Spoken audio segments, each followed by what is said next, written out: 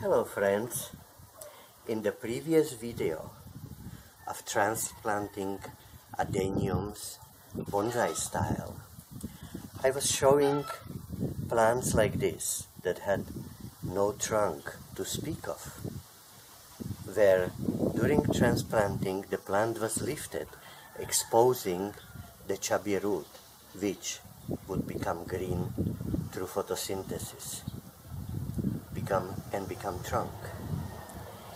In this video, I want to show you a plant that naturally grew a nice swollen trunk above the ground and needs transplanting badly. It already cracked the pot.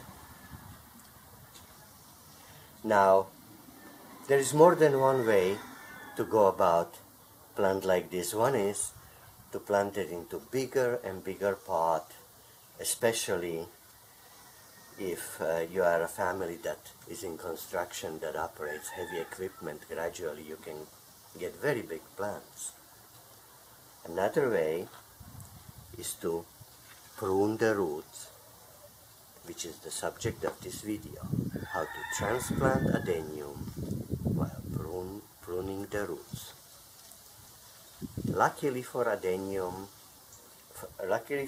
the adenium is one of those plants that when the cut is dried, even very thick roots, when cut, would sprout thinner feeding roots from that cut, provided that it's done during the warm part of a year. So let's get us started. I knew that I wanna do this a week or 10 days ago, so I stopped watering so the root wouldn't be way too juicy, and that's why many leaves are already starting to yellow. So step number one to get this plant out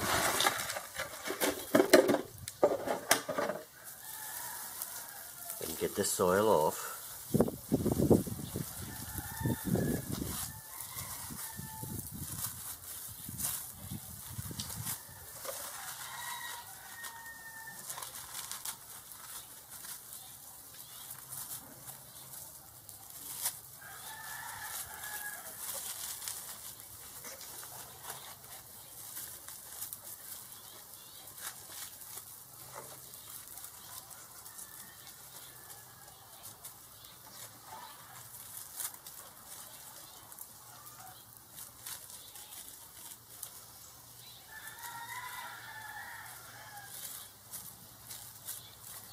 And now I'm gonna wash the roots to see what I really have here.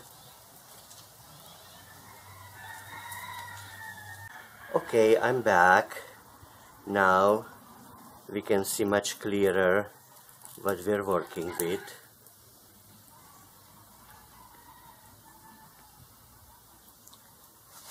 And, I'm gonna try to make as clean cut as I can.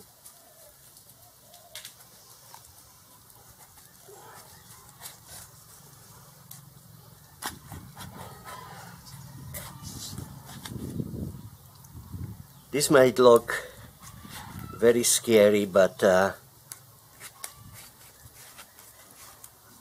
I'm not the first one who does it, and this is not the first time I'm doing it.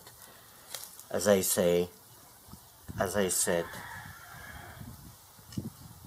as long as it's growing part of the year and this wound is well dried, it will sprout the roots here, like that.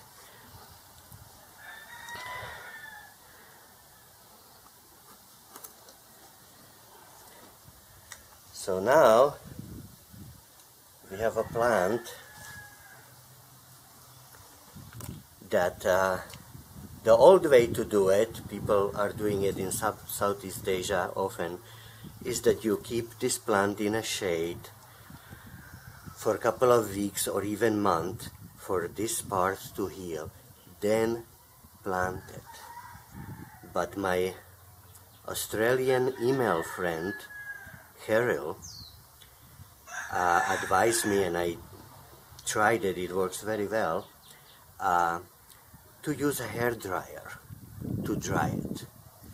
So that's what I'm gonna do right now.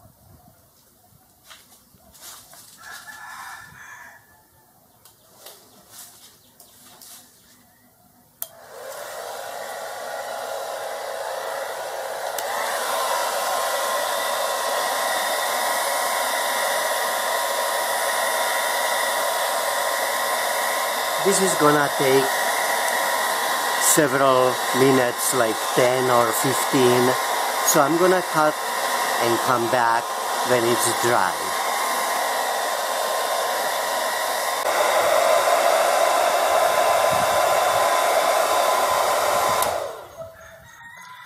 Okay, about 15 minutes passed and this section is dry, untouched.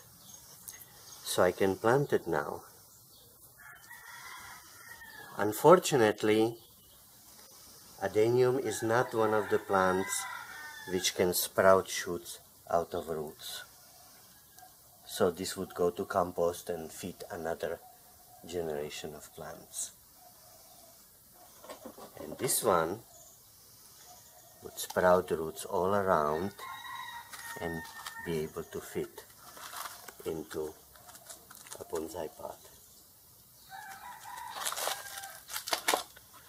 While the dryer was drying the wound, I sifted the cinder because I wanted to start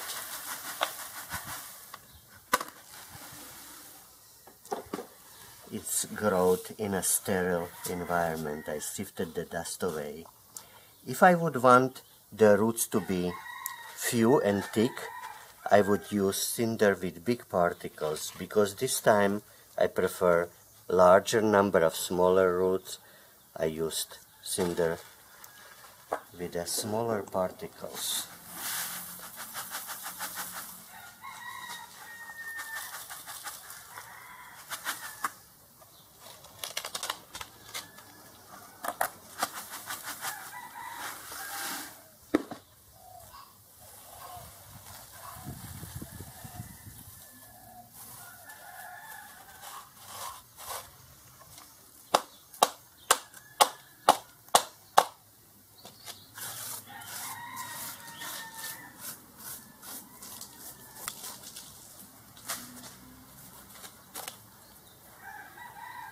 And the transplanting is done.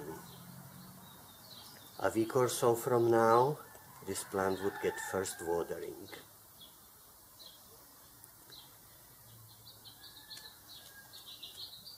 Goodbye, friends. And if you like this video, if you didn't subscribe yet, maybe you can, and you're gonna get an announcement about my future videos.